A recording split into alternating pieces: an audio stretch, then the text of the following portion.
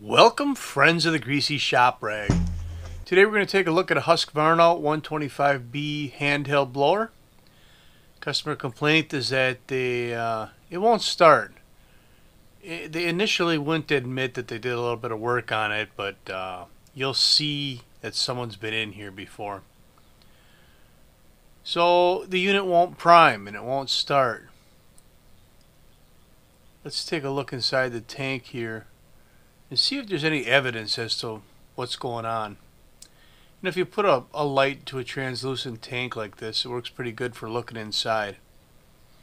We're going to hit the primer bulb, and it looks like we're blowing bubbles through the air filter, back flushing it.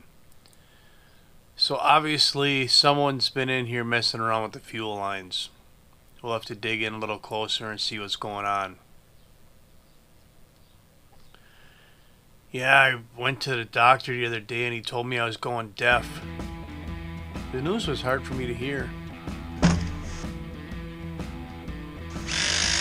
What do you call an alligator in a vest?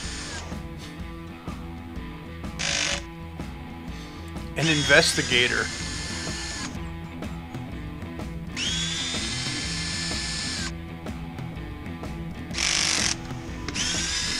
Alright, while he's taking that apart, we might as well keep rolling with the jokes, eh? Or I could tell you a story about the other day when I went to the zoo. They only had one dog there, though. It was a Shih Tzu. Oh, come on now. That ain't even bullshit. That's horse shit. Alright, we have the starter and the side cover off.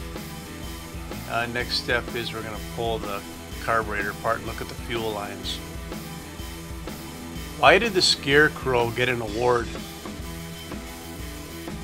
He was outstanding in his field.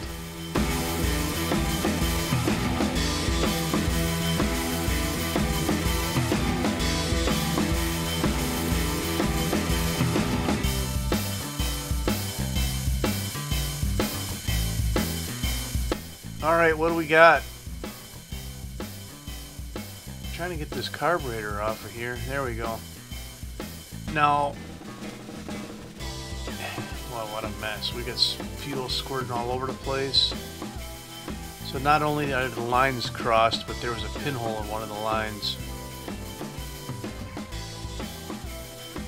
We'll get this fuel line assembly, grommet, and everything out of the tank and take a look. Now, I can tell you that that is assembled wrong, because the short hose above the grommet should have the long end on the bottom with the filter. And we saw that it was wrong because it was pumping backwards. The best way to fix these is with a new kit that comes with the grommet, the primer, the filter. Just drop it all right in the tank. Done.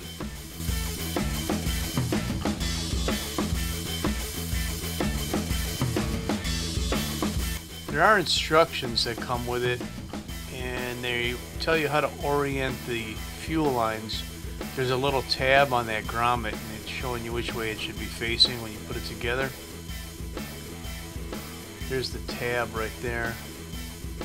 Now, despite what the instructions might say, the short hose needs to come up to the right hand side of the carburetor as you're looking at it from the back. So ignore the instructions.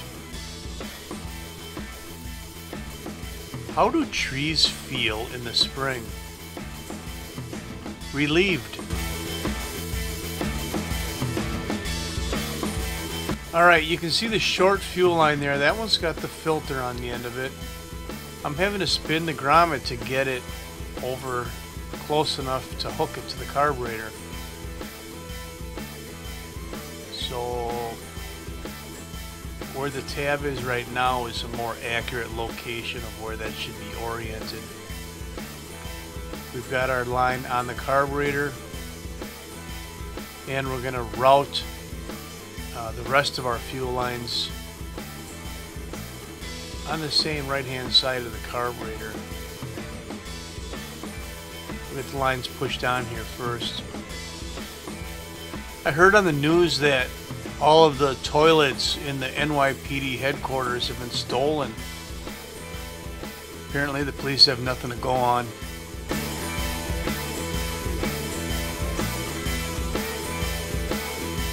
Okay, let's take a look at our orientation of our primer bulb and fuel lines. Like I said, we want to get it more routed on the right hand side here. Get that line tucked behind the carburetor where it's going to be out of the way. Not get pinched on anything. And then when we put our air filter holder back over the carb studs, we can pop the old primer bulb out and drop the new one in. There you go. If a kid won't take a nap, is that resisting arrest? I'm not sure. We're going to get our carburetor bolted down. Let's see, how close are we to firing this thing up? Oh, we're getting pretty close. Maybe I got time for one or two more stupid jokes, eh? I was at the convenience store the other day and I saw a clown hold the door open for someone. And I thought, what a nice gesture.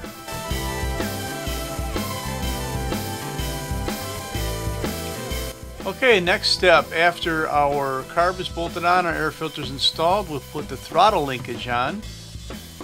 And then we bolt our side cover back on. Remember, the 3 coarse screws go in the top by the handle, and the 4 finer thread screws go through the starter assembly.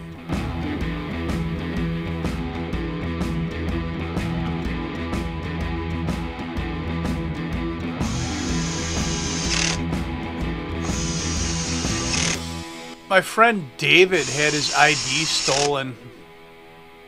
We just call him Dave now.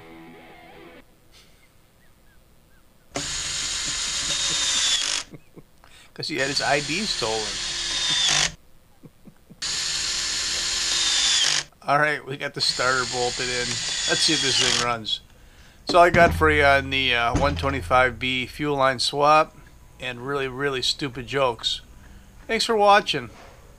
Later.